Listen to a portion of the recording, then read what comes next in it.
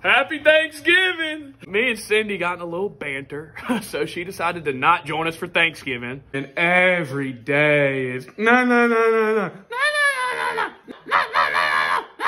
I'm like, stop, Cindy! If it's a big deal to me to be head of the table, then just let me be head of the table. Paisley, are you getting seconds?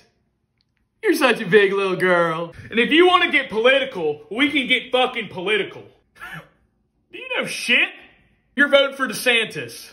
Wow. Yeah, like 45 didn't do anything.